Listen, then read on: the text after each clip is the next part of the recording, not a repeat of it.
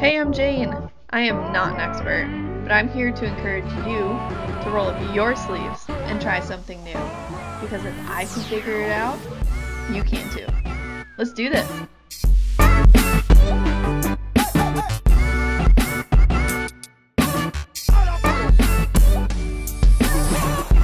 Hello and welcome back to my channel. Thank you for tuning in. Today, I am taking you along for the ride as I go thrifting. Who doesn't love a good thrift flip, am I right?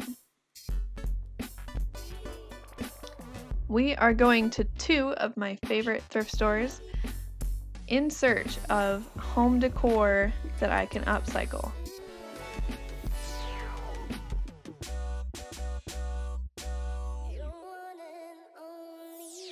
Today, we will, drumroll please, be upcycling vases, one of my favorite things to do. When you go thrifting, usually they're pretty cheap and you can find some of the coolest shapes.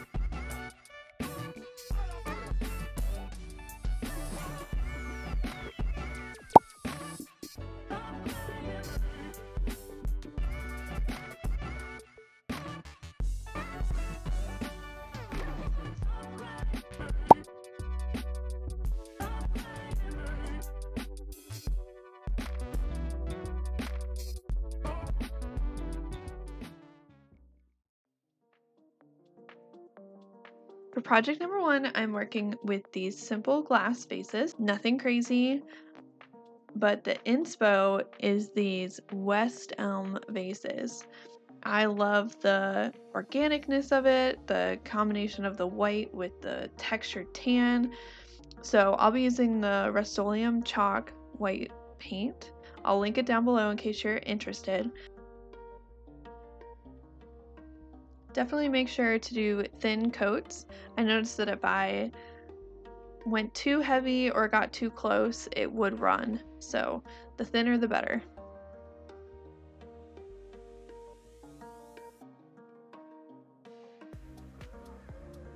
Next, I took painter's tape and taped off the bottom where I wanted the brown to be. Now you could have it be angled like the inspo, or you could just do straight across, whichever you prefer. And then I also used plastic to protect the top. You could also use newspaper or anything else you have.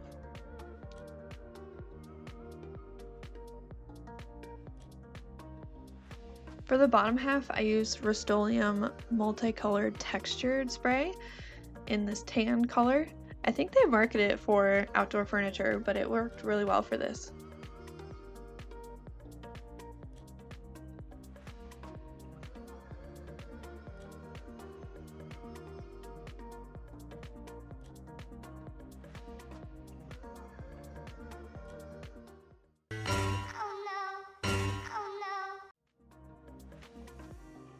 Yeah, so that happened.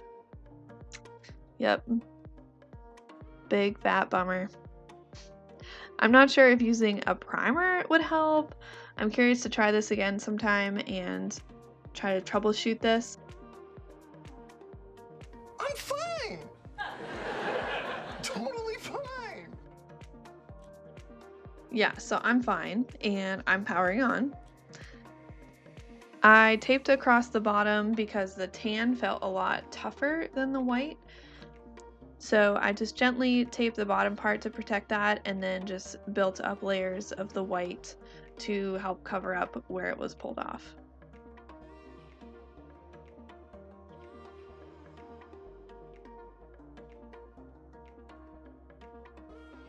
You know, honestly, I really thought of this as a fail, but they came out cute, and if you put them maybe on a high shelf and squint, you can't notice that they're a little rough around the edges. but I do like the overall aesthetic of them.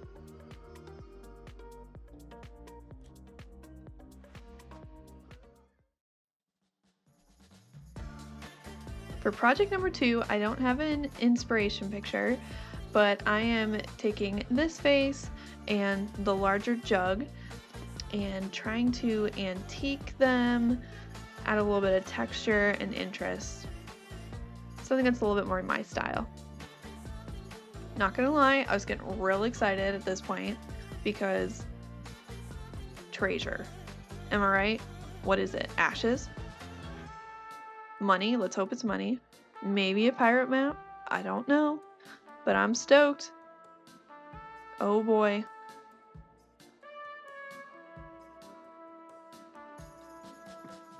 And it's a Tuesday morning receipt. Come on, Carol, seriously?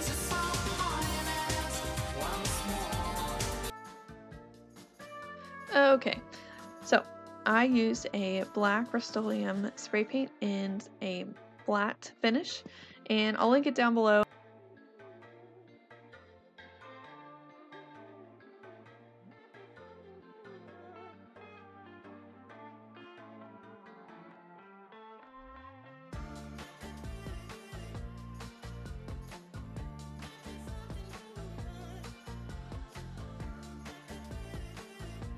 Now, I have done this project with black before. I have never done it with white, so I thought I would give it a go and see how it went with doing one in white. The next step, we need some mud. Now, living in North Carolina, most of my soil is sand, so I had to find a good spot with some nice thick dirt.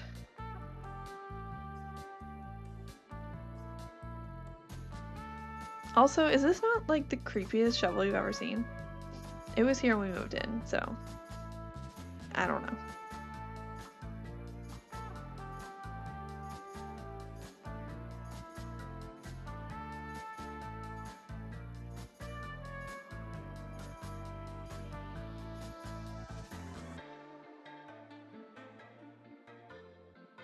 The next step, we take the mud and smear it all over the dried vase. I would definitely wait until your spray paint is dry before you do this step.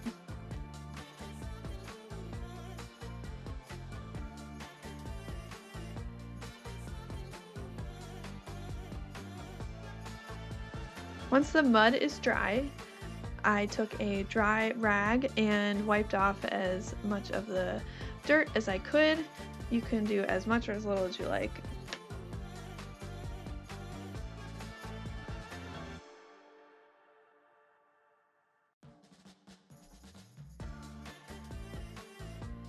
Also, remember how I said I'd done this in black but not white?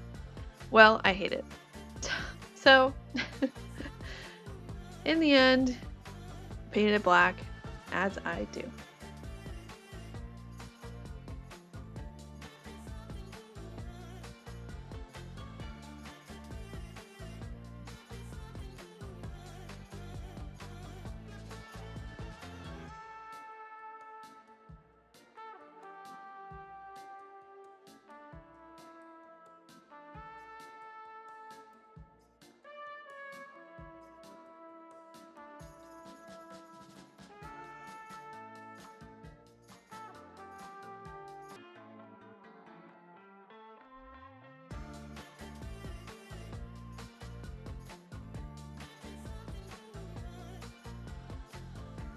I really love how these turned out. I think the dirt really softens and warms up the black of the spray paint. I love the texture and just the antiqueness of it. I think it's a great DIY. It's super easy and forgiving. It's just a fun one.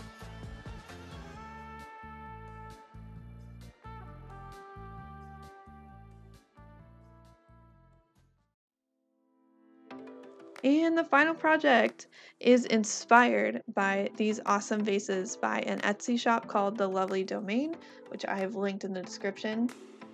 Definitely go support them if you're more of a buyer than a doer. No shame. Definitely support small business.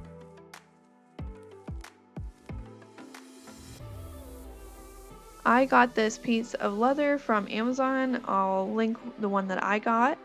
I went to some fabric stores and tried to find vinyl or other options, and it just wasn't what I was looking for, but you can definitely go that route if that's more your style. I measured the size that I needed and used a pencil to mark it out, and then got a straight edge to make sure it was square and as straight as possible.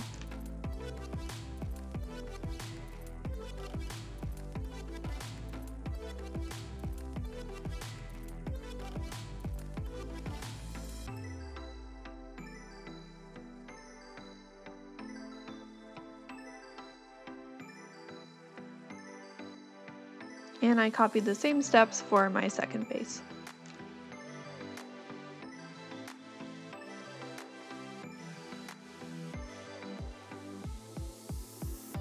Next, I put a tick mark every ½ inch along the edge where I will be punching holes for the laces.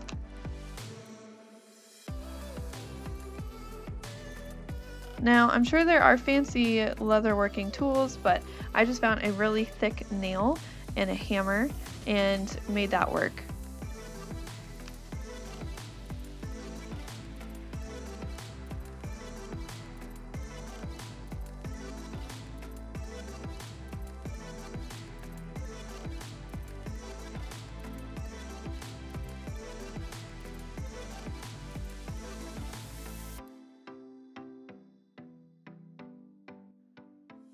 These leather laces I found on Amazon, and I decided to use the black one because I like the contrast.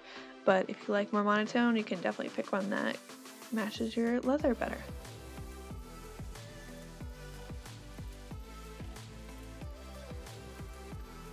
Okay, so here's where I went a little bit rogue.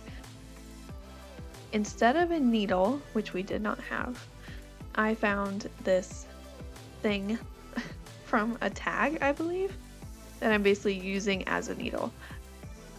You could also use a twist tie that you fold in half, or if you have a needle with a large eyelet, you just basically need something to help the cord through because it is too flimsy.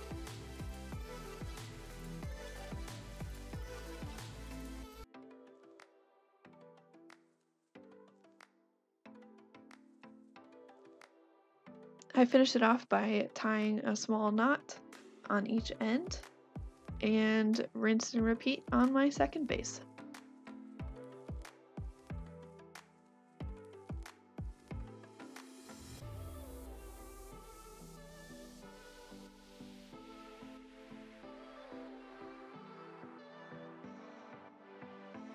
This project was so fun because first of all, I love leather, and second of all, I have never worked with it before. So this was a new challenge. There's definitely some things I would do differently, but overall, I really like it. You could also turn it around if you aren't one for the ties, if you just want more of a streamlined look. And that is all, folks. Thank you so much for tuning in, watching my video, like and subscribe. Ned and I are so thankful that you're here, and we can't wait to share more with you. Thanks!